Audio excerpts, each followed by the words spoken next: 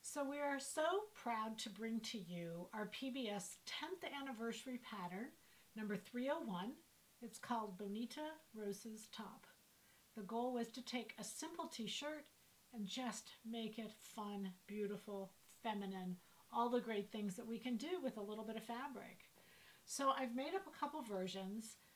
This particular pattern we are only doing as a pre-sale. It ends on Sunday. If you've purchased it, we'll ship it mid-October. If not, it's just only a pre-sale. And there's reasons why we're doing that, but doesn't matter. We just want you to have the pattern because you're going to want it. I'm going to do all kinds of fun things with it over the year. So in this particular case, I've made up a couple, and the reason I gravitated to this pattern in particular is it has an overlay. And I've shown you a couple versions, but these I decided to not do in sheer. I decided to do in knit. So it can be a sheer overlay, and of course the sheer over the bottom part looks amazing. But I wanted to kind of just change it up a little bit. So typically when we have a ruffle, which is what this front overlay creates, you can't do a ruffle with a stripe because the ruffle is curved.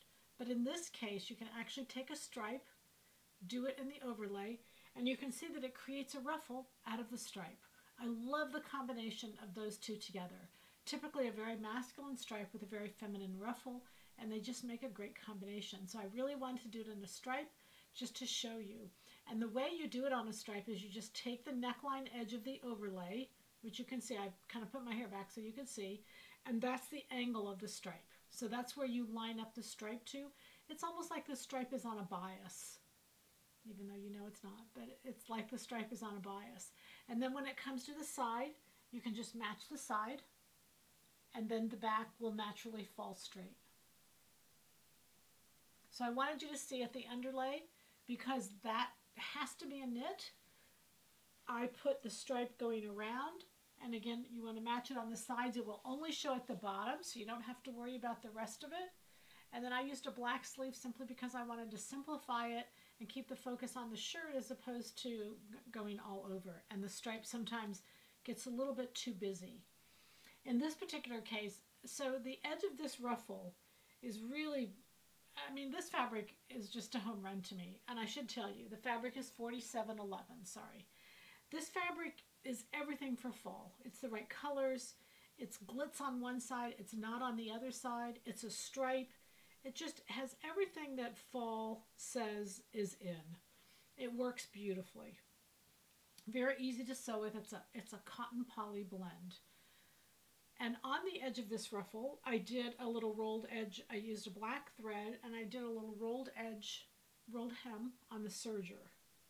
If you don't have that, and if you just want to keep it simple, I did this one, and you can see I didn't finish any of the edges. And I love this. I love the simplicity. I love how it's just kind of raw.